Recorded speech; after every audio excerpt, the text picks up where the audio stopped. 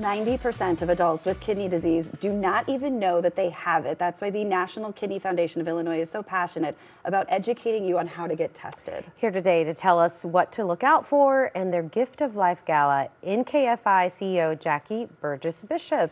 Thanks so much for being with us, Jackie. And I was just sharing this story about how a very close friend of mine and a colleague passed away from kidney disease at the age of 40 and did not even know that he had kidney disease. And you say that's one of the problems. That's one of the most significant challenge. And thank you for having us on to help share awareness and spread awareness. What happens with kidney disease, 1 in 3 people are at risk for kidney disease. And you mentioned the 90% that have it aren't even aware. The reason you were talking about your friend, your close friend, because the symptoms appear later.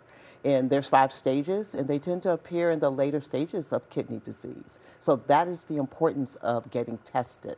Early detection, getting tested for kidney disease, so that if you have that, then treatment can start.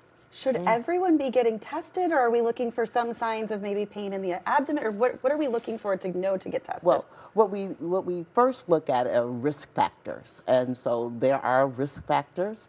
So if you have diabetes, hypertension, if you have a family history, there are inherited kidney diseases. If you have obesity and are over 60, those are some of the risk factors.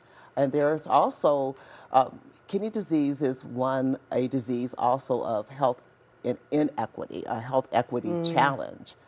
And so Blacks are nearly 4 times as likely to have kidney disease, and Latina Hispanic population is 1.3 times as likely to have it. So if you're amongst that listing that I just provided, you definitely should work with your primary care provider and get tested for kidney disease. There's a disparity in access to health care there too, right? There's disparities in the access. There's disparities in some cases with treatment, and even looking at organ donation for those that have been diagnosed and they're at end stage renal disease requiring dialysis or an organ transplant. And for people, I think your organization also kind of sets people up trying to find donors. Is that correct? Yes, that's one of our programs in terms of matching people from the standpoint of teaching them how to identify a living donor. And then, of course, we encourage everyone to sign their license and provide that gift of life. So it's a lot of advocacy, a lot of getting the information out there. Advocacy. In terms of the education, we have patient and professional educational programs.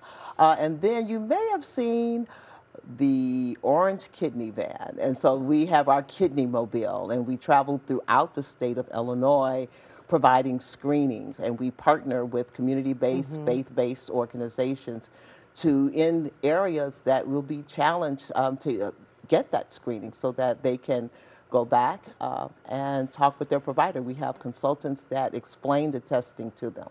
It is such important work, and I know you guys have a gala coming up to not only spread the message, but bring in funding. Can you talk about the gala a little bit? Absolutely. So our gala, our Gift of Life Gala, is going to be October 21st at the Hilton Chicago, 6 p.m. For those to purchase tickets at www.nkfi.org.